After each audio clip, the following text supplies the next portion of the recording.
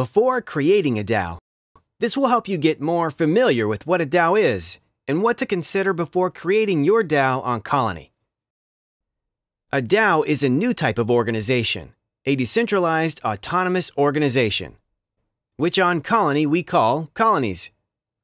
Traditional organizations work by having an entity incorporated in a country. Agreements between the organization and its employees, suppliers, and customers are based on legal contracts that are enforced by the laws of the country of incorporation. DAOs, on the other hand, are organizations for the internet.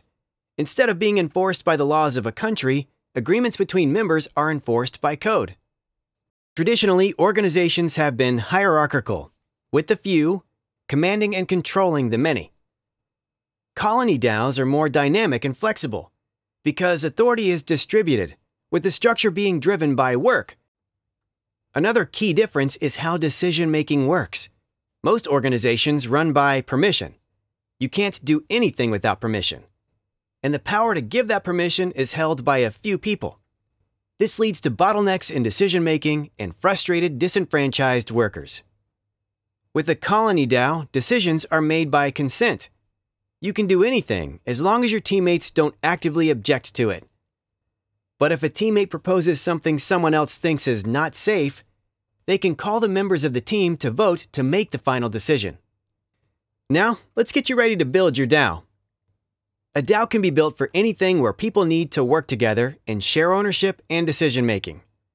Software companies, investment funds, service delivery agencies, research, sports teams, games, financial services, charities, book writing, you name it. So first, decide on the purpose of your DAO. Then you can decide on a name.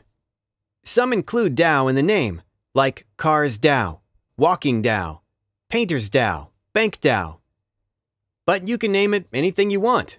Great Bird Watchers, Boat Makers, Sushi Chefs Franchise, Galactic Finance, you name it. You'll also want a token. You can come up with your own token name and a symbol. These will represent ownership stake in your DAO. You can also make payments to contributors using existing ERC20 tokens such as DAI or USDC, which are stable to the US dollar. That's really all you need to do before creating a DAO on Colony. Colony makes it easy to build and manage your DAO so that you can focus on doing great things.